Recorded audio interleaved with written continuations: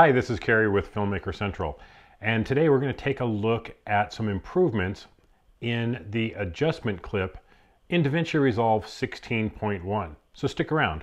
We'll be right back.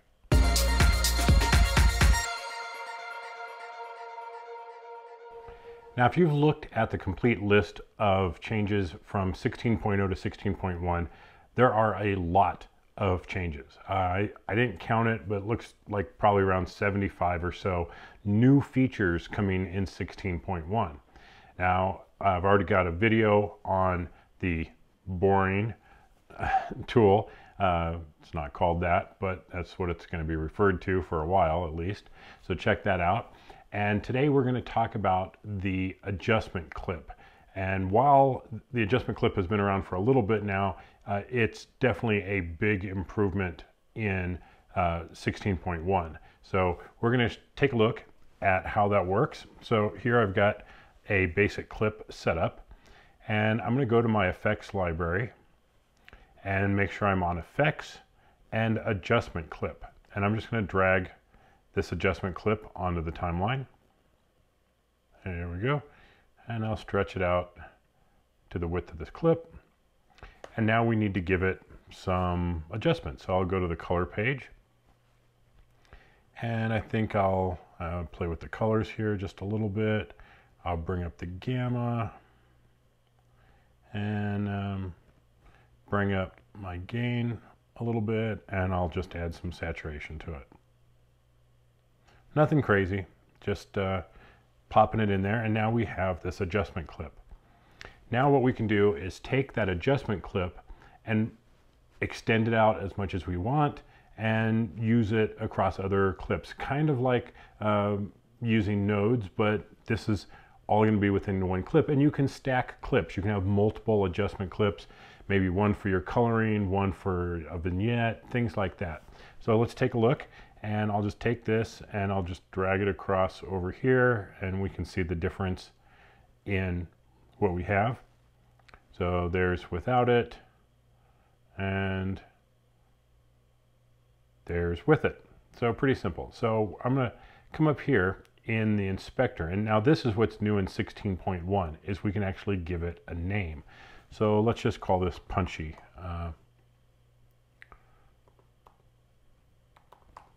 There we go. And so while that's cool, and now on the timeline, we see that this one is called punchy, and we could have vignette, and we could have other ones, and I don't know why, but it's really eating up CPU cycles on my laptop here. Okay, now we're back in business. Got our little punchy clip adjustment. Now, what's kind of cool about this is we can go up here into our media pool and just take this and drag it into our media pool. And now we have access to this adjustment clip anywhere we want within this project. So I think that's a very cool addition. Instead of just having to kind of copy and paste wherever you wanted it, you can now just throw it in the media pool. But something that's not mentioned in the release notes that I found out is this other little trick. Now, I use power bins quite a bit. And if we look in here, I've got my intros, I've got different logos, different sound files, things that I use over and over again. So let's say this is one that I want to use over and over again for different things. And I can just, in fact, let's go one step better in our power bin, and let's create another bin in here. And let's call this adjustments. So I'll go there and I will drag that adjustment clip over to my power bin. And now any project that I'm in, doesn't have to be this project. I can open up a new project. I can open up an old project. All I have to do is go to the power bins and I have that adjustment clip in there.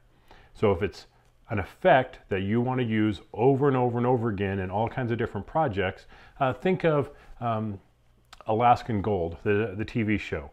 That whole show, with the exception of some black and white clips, has a very specific yellow overlay over all the footage, giving it that gold look.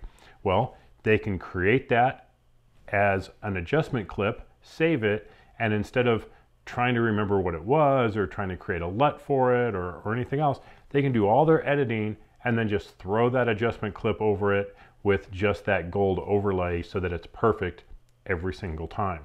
So that's kind of the beauty of what an adjustment clip does, and now being able to name them, number one, which is very important, and then also being able to put them in the media pool and the power bins, I think is a huge improvement. It's definitely going to be something that I use on a very regular basis as I kind of create my own collection of adjustment clips that I then put into my power bin.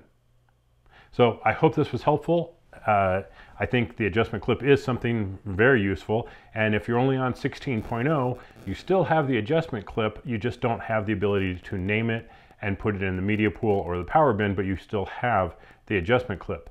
If you move to 16.1, which is currently in beta, so don't be in a huge hurry if it doesn't really excite you to play with beta software, but if you're on 16.1, then you can also put it in the media pool and the power bin.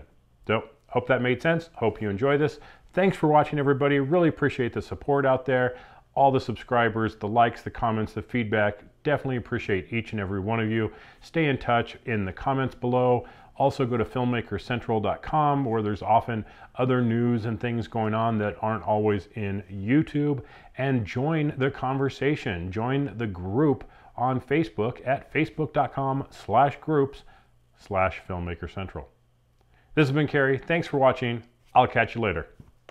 Bye-bye.